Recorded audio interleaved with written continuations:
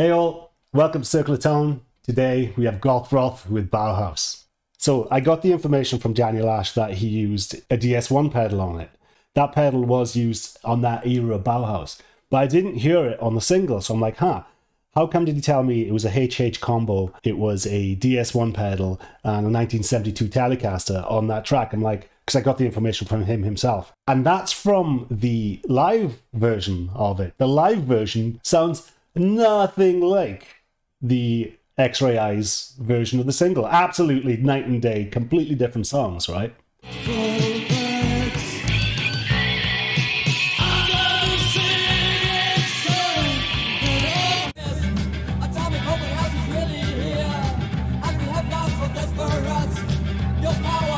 And then I kept on reading about Daniel Ash and how he would specifically go out of his way if he heard something which sounded like the guitar of the time, say U2 or something, he would go, I can't, it has to sound like us and not like anybody else. They were massively influenced by Ziggy era Bowie, right?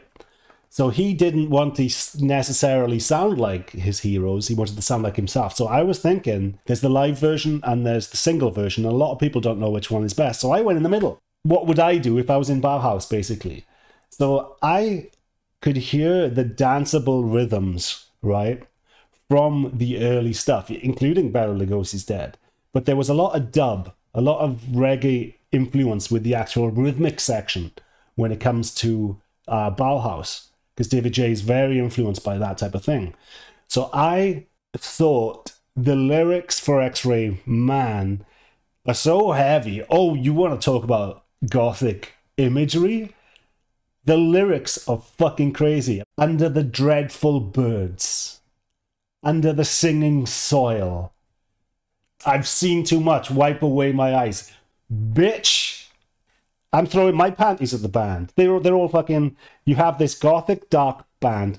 Before that, remember, before that, you used to have colours everywhere because you had the glam rock movement. You know, there is the Iggy, the T-Rex. So everything was so colourful. The name Bauhaus itself is from grim German art and industry combined, because Bauhaus movement, I think it means house building. Basically what the Bauhaus movement was, I think, industrial art. So something that can be reproduced, minimalist design, no frills, but still has a little bit of the edges, the curves. They are the art, rather than, you know, you got to step back and look at the whole thing, right? There's no detail.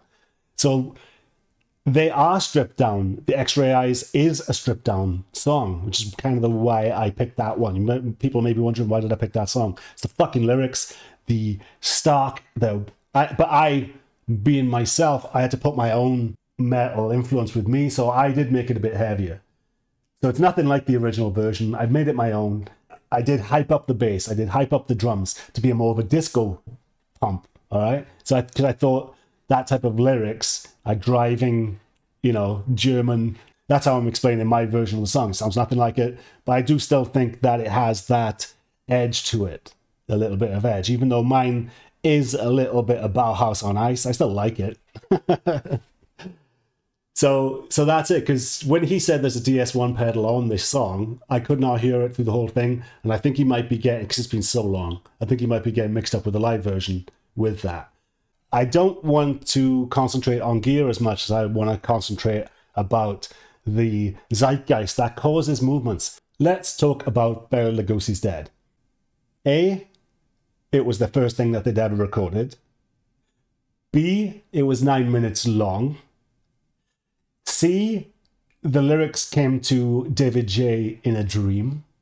D, the whole thing came from a phone conversation that David J and Daniel Ash had, where Daniel was saying, I got this riff where it's a really creepy, creeping riff that gets under your skin. And David J was like, I just had a nightmare. And in that dream, these lyrics, I can't get them out of my head, so I'm going to write them down and we're going to pen this song. So the concept is weird. A dream, and it just happenstance happens where he's got a creepy riff and they're talking about it. And see, if you have somebody else in your band, if you're a modern musician, you're probably just writing shit on your own to a DAW, to a click track. You're not going to get any of these interactions that create this. You know, another interaction was they knew that the singer was a cool guy in school, and he wasn't actually a singer, but they got him in because he had the look. And his voice, oh my God, what are the odds of that? His voice had that much character, you know? So anyway, the concept was just a phone call, right? People interacting, remember that, kids, before the internet, where you interact with other people in a room? They messed with the drums. So the drums had a delay. A delay pedal is something that, so if you do 1, it'll go 1, 1, 1, 1, 1, 1, 2, 2, 2, 2, 2. So they put a delay pedal and manipulated it manually while this is never done live, right? So they had somebody, probably the singer, manipulating the tape on the drum bus, all right? Could be done afterwards, but, you know, recording was kind of limited back then. First fucking take, they create goth rock with all these little things falling into place. I mean, how good is that song, man? And thankfully, one record executive had faith in them and wanted to release the whole thing untouched. Obviously, people were interested in it because it was so good, but they wanted to chop it down into singles. But they said, no, it has to go out full. I think what got them pressed was because the Velvet Underground had done something similar on a very long song. They had to beg the people recording them to hit record. Because obviously you're when you're warming up and you're running through, you're getting your levels, and they're playing this song.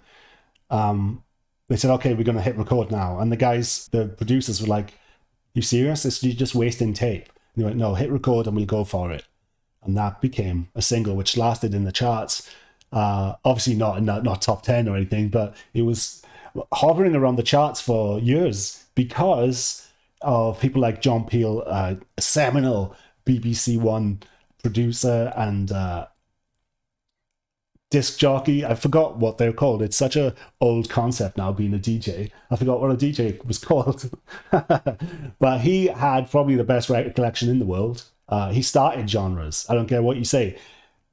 Goth rock would not be here if it wasn't for John Peel. He would not. Grindcore wouldn't be here if it wasn't for John Peel. He was the one that pushed Napalm Death in people's faces, who pushed Bolt Thrower in people's faces. All right. So hats off, respect. I actually learned how to record with a book. Remember those books? They had spines and pages. Because he was so into the DIY aspect, he wrote a book on how to record back in the day when you only had 4 tracks, you know, available to you.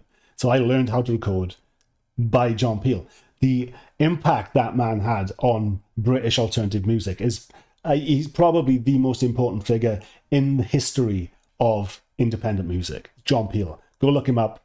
Awesome guy. Rest in peace. So John Peel would be playing their music non-stop, you know, and the first time they played them, actually Motorhead come into this. They had the single with them the first time they ever got radio play. They went to the BBC and they got people on the gate and everything, and Motorhead were coming out. And he said, oh, we're friends of Motorhead and we're friends of John Peel. And he said that you have to play this tonight. So they kind of blagged their way onto the radio, and John Peel played it.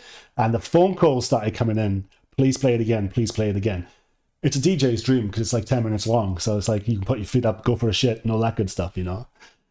But that is the type of thing I'm talking about, which does not happen today because you're all in front of a DAW, in front of Pro Tools with your drums snapped to a click. You know, there's no interaction which become these amazing gestalt entities.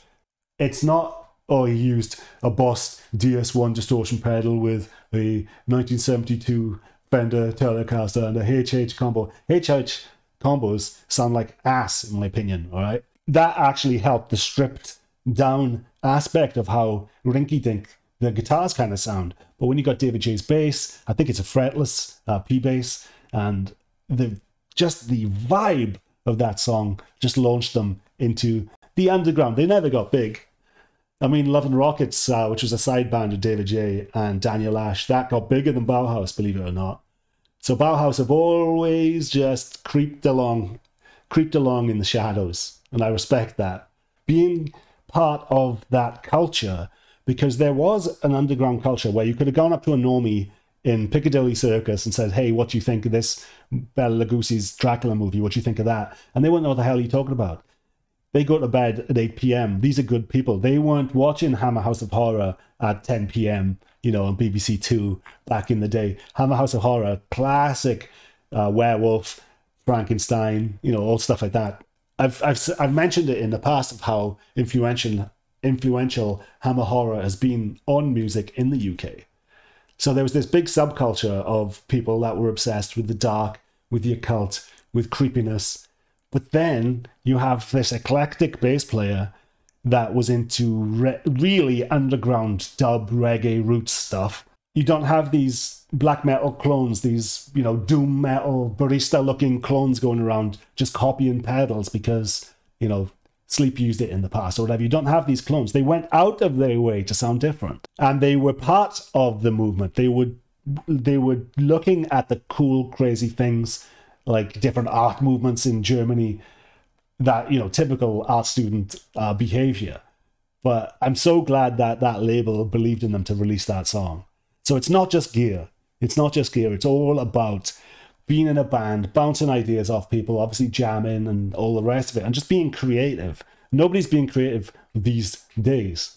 They're just copy and pasting somebody else's anguish screams in black metal are like nails on a chalkboard to me now, because all they're doing is copying old Hellhammer from back in the day. And what influenced them?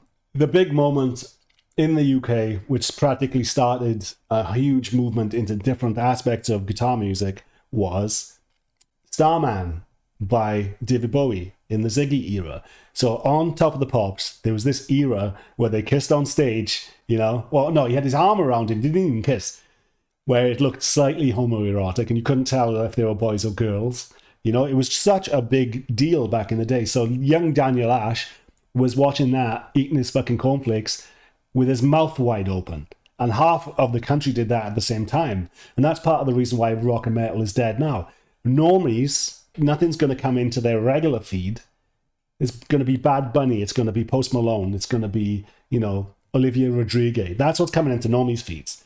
There's no David Bowies with their fucking tight, shiny clothes, you know, with his foot up on the monitor, just blowing minds. So it's that influence that started Bauhaus, you know, as they were.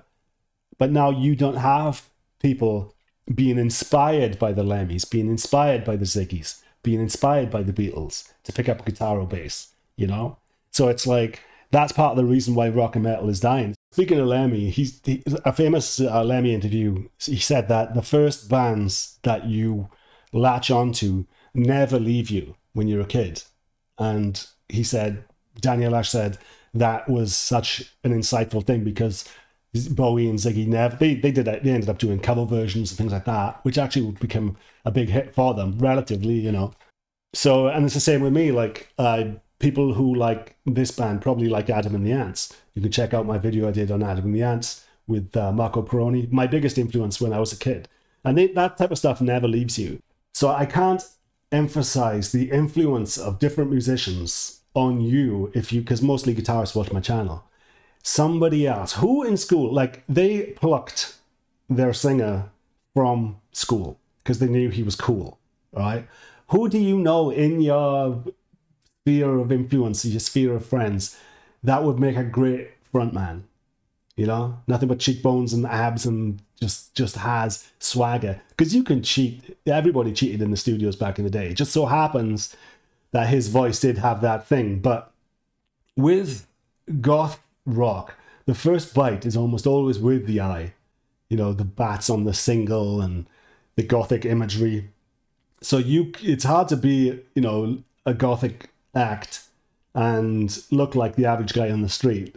That would be kind of subversive. I kind of like that idea, but, you know, because is there the average person, is there anything more interesting to me than the deep down, the dark angst and worries and of NPCs, you know, because a lot of people do a very good job of masking what they have inside. I'm sure there's a lot of men in New Balance just going to soccer practice that have some fucking demons that they would like to get out, you know. Just think about, forget tone, forget guitar sounds, forget what is the best snare to use on Easy Drummer. Think about what you have deep in here that you would like to express, all right? What is influencing you? What can you bring to the table that maybe somebody else hasn't heard? Do you know what everybody has brought to the table? An SM57 microphone, a Vintage 30 speaker, through with a TS9 tube screamer with some sort of amp that's being pushed. All right, that's not you. That's forum speak. Okay, everybody's becoming clones of each other, regardless of what genre you're in. You know, if you're into Doom, you've heard of Matt Amp, you've heard of Green Amps, you've heard of Sun amplifiers. You're all fucking copying each other like a bunch of clones, you know, down to the ripped jeans and the fucking manicured beard. I better watch out. I did actually manicure my beard today. Because Starman felt dangerous. Just putting his arm around the guitarist, that back then was dangerous. The first time that David Bowie was on camera was for a BBC thing about long hair.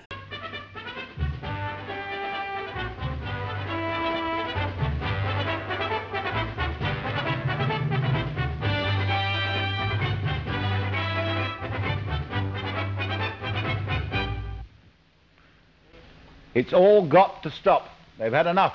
The worms are turning. The rebellion of the long hairs is getting underway.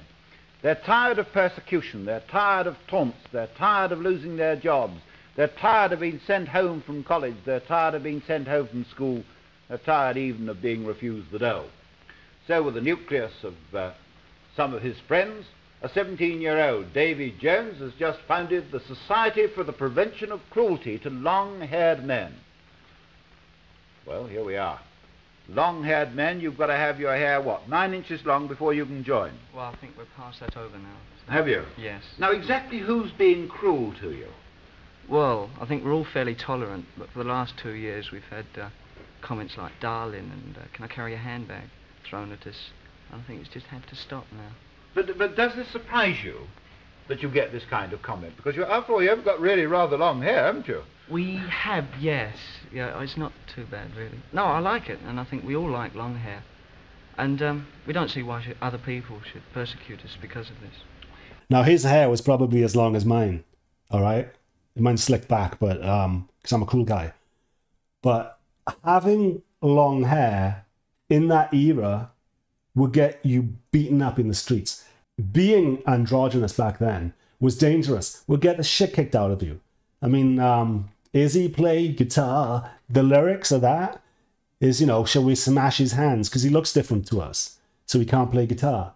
You can't get more punk, you can't get more metal than David Bowie.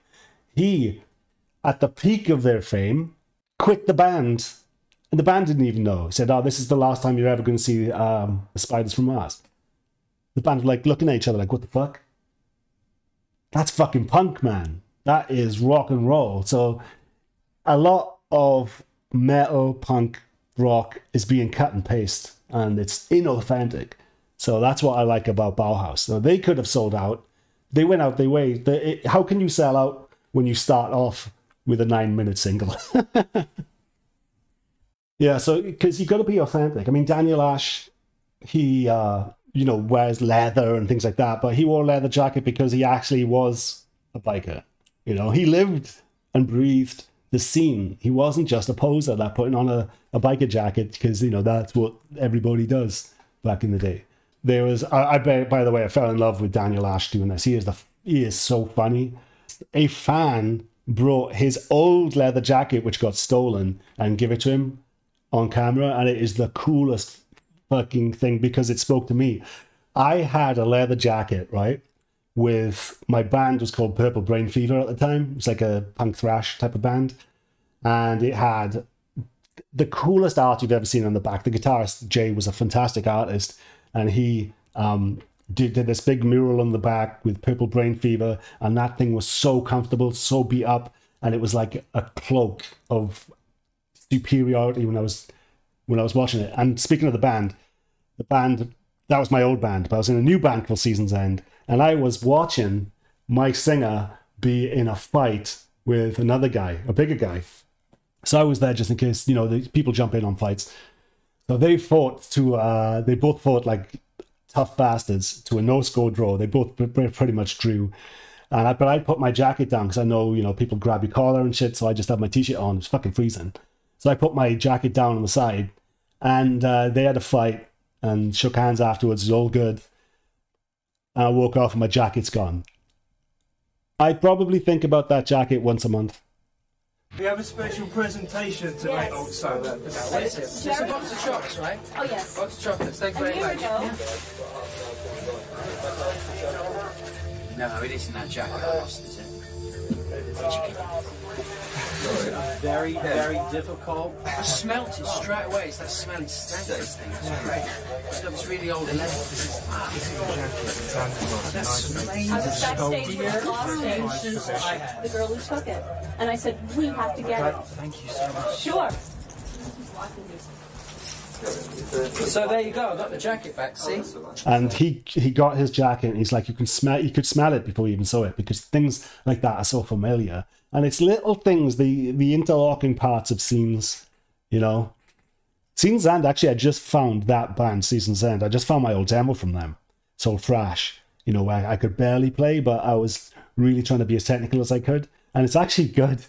Would you guys be interested in that? Listening to 1988 thrash?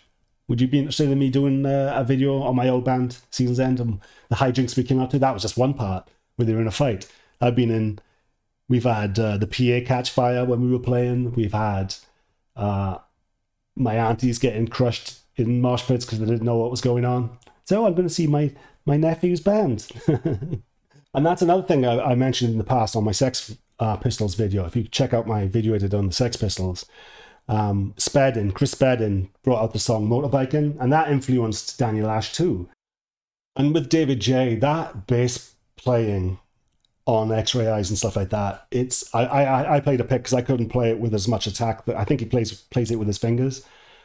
But underrated bass playing when it comes to being the pulse underneath these kick-ass drums. I mean, the drums were, a lot of it were just rolls. You know, speaking of there was the Burundi beats, or whatever, was big back then with Adam the Ants, things like that. So a lot of drummers started going heavy on the bass drum. So with X-Ray Eyes, there's quite a lot of that on that song. But I put a snare in there because I thought I wanted to get the danceable aspect, because Gothic rock is hugely underrated when it comes to being danceable. It gets you going. I wanted my version to be danceable, which is what it is, because it kind of like with a hi-hat and everything, I tried to create something which is heavy sounding because the lyrics are crazy. Under the Dreadful Birds. I mean, they're one of my favorite lyrics. These lyrics, man, this band, just so creative. I just wish it is harder to be original these days. My channel, I have to drag myself sometimes to think about what I'm going to do, because there is nothing going on in rock and metal, you know, nothing original. So if you guys have any suggestions of what bands you would like to see on Goth Broth, I'm thinking also of doing a series in October called Chugtober, where I go into my favorite thrash era chugs for the whole month. So I think that would be fun. Some shorter videos, but I start to go into the intricacies of what makes chug chug. So if you're wondering what's going on with my channel, why I didn't upload recently, let me just give you an example of what happened this week. I'm looking for a house to put a studio in, okay?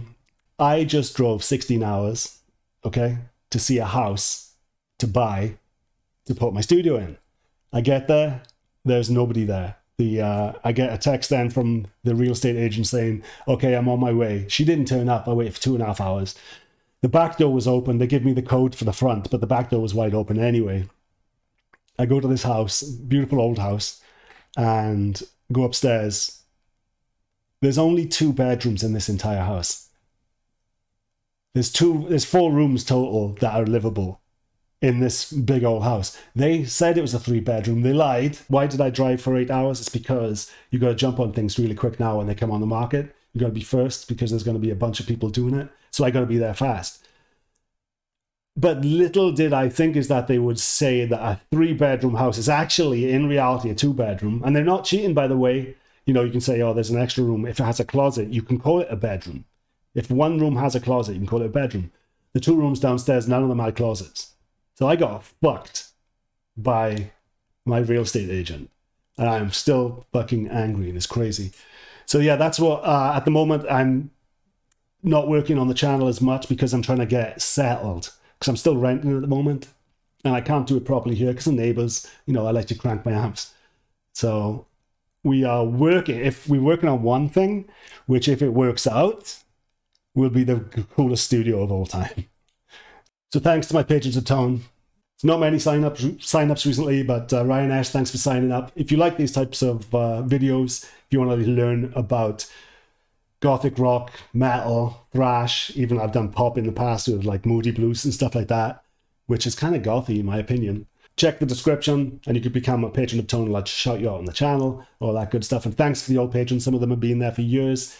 You guys are awesome and keep these speakers flapping. So what gear did I use? Funnily enough, I used the same stuff I just used on fellow Goth luminary Peter Steele on the bass. So I used Boss pedals. I used the DS1 obviously, but a Boss delay and a Boss chorus. He also used, back in the day, Daniel Ash used an old Carlsbro flanger that I'd love to get my hands on. If you guys in Britain, if you see an old, big, shiny, metallic blue flanger by Carlsbro, pick that thing up. And so I use this with an old Fane Pop 50 speaker because, you know, I do have to be a little bit of a coke sniffer when it comes to my gear.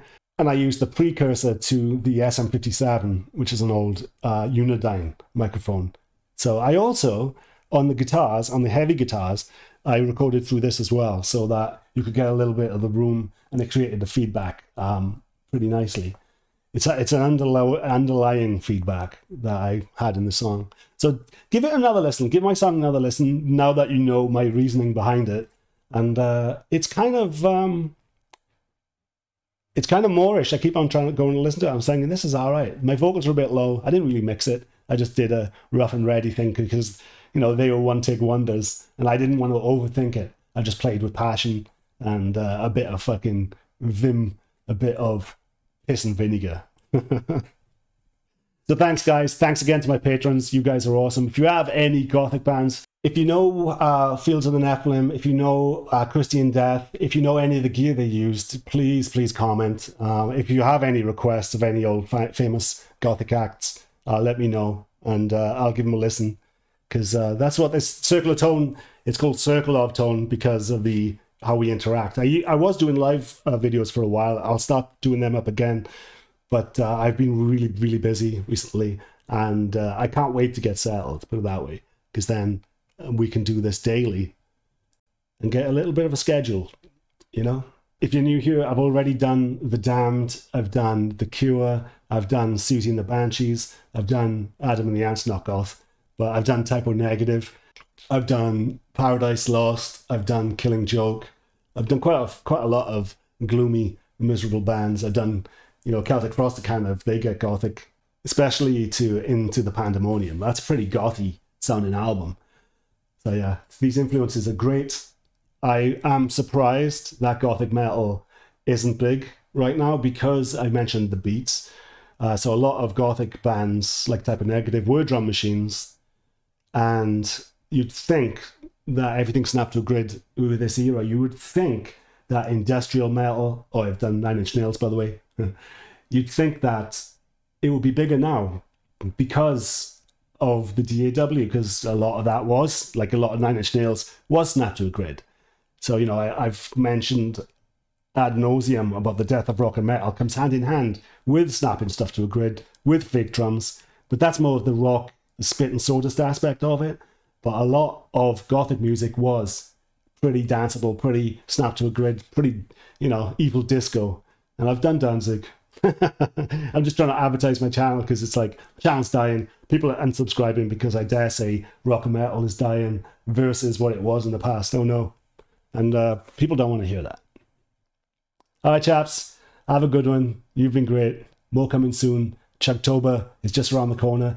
Let me know what chuggy chug bands that you want to hear. And that's it. Circle of Tone.